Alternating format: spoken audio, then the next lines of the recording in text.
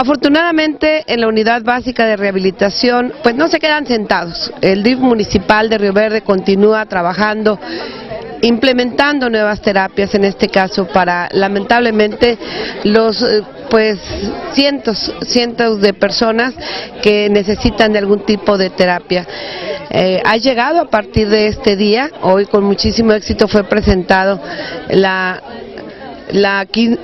equinoterapia, y me da muchísimo gusto que nos acompañe una mujer que ha crecido entre los caballos, que por experiencia propia y familiar aprenden que la equinoterapia podría ayudarle a uno de sus hermanos.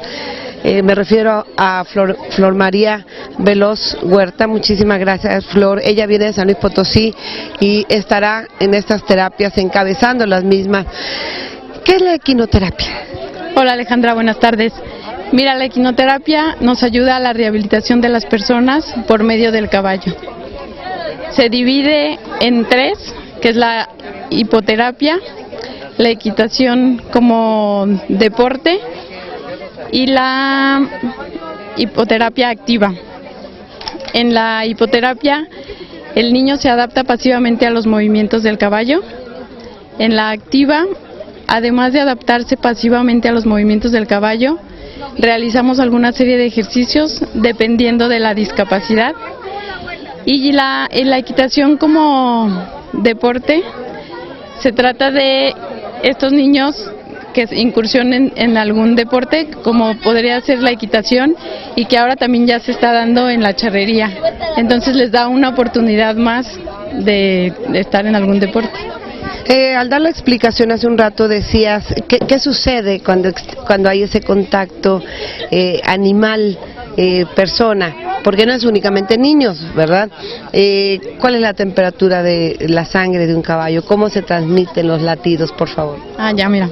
El caballo tiene tres características principales, lo cual nos ayuda a dar este tipo de terapias.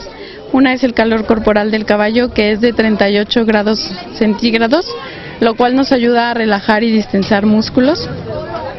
Otra es la transmisión de impulsos rítmicos del caballo, que va de 90 a 110 impulsos por minuto con el caballo al paso.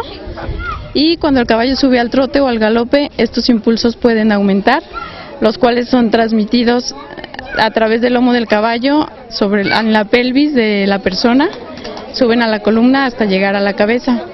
Y la tercera es el patrón tridimensional del paso del caballo, el cual es similar al de la marcha humana y que nos ayuda que aunque un niño no camine, es como caminar sentado.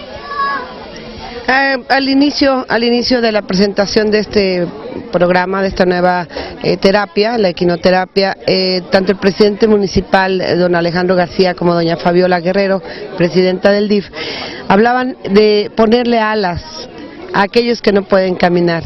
¿Cómo lo describirías tú, que amas tanto a los caballos?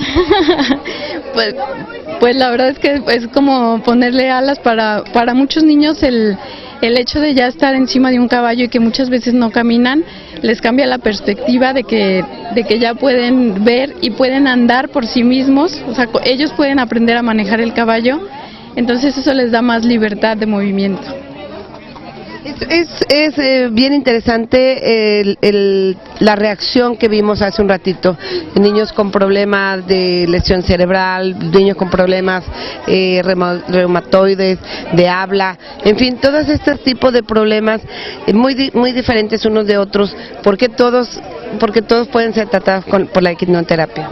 Mira, sí tenemos algunas contraindicaciones, por eso mencionaban hace un momento que tienen que pasar primero a la VR, y de ahí les hacen el diagnóstico, pero la mayoría de los casos sí son recibidos en la equinoterapia. ¿Tienen contraindicaciones? Sí tiene algunas contraindicaciones, entonces como te mencionábamos hace un rato, van a pasar primero a que los evalúen en la unidad en la VR, y ya de ahí me pasan los expedientes para quienes son aptos para la equinoterapia. En la mayoría nos sirve para muchísimas discapacidades. Inclusive a los que aparentemente estamos normales y bien físicamente. Tú hablabas, yo sé que cuando me subo un caballo, aunque traiga algún problema, ahí se me va a disipar. Sí, se da una conexión que a veces es inexplicable con el caballo, y yo siempre les digo que es como si el caballo leyera tu alma, porque percibe las emociones. Los caballos que van a utilizar aquí son especiales. ¿Qué características deben de tener? Mira, no es agarrar cualquier caballo y que ya mañana me pongo a dar equinoterapia. Sí tienen unas características especiales. Por ejemplo, elegimos caballos que sean mayores de 8 a 10 años de edad, que tengan un buen temperamento. También vemos el paso del caballo, la altura, y todo eso dependiendo de cada discapacidad vemos qué niño vamos a subir en cada caballo. Además de que los caballos tienen un entrenamiento especial para prepararlos para dar la equinoterapia. Flor, los niños, bueno, nos decían que este tipo de terapias son canalizados a través de la VR, no tendrán ningún costo. ¿Cuánto tiempo cuánto tiempo necesita cada niño para que la terapia le haga efecto, y cada cuánto sería lo recomendable que la llevaran a cabo?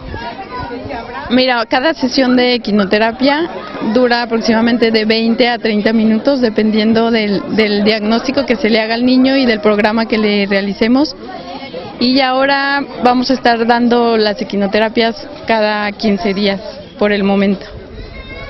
Pues Flor, de verdad muchas gracias sabemos haces el viaje desde San Luis Potosí, pero por prestarte, por dar tu corazón también, dar parte de tu tiempo y por ser parte de este municipio consentido. Gracias a ustedes por invitarme.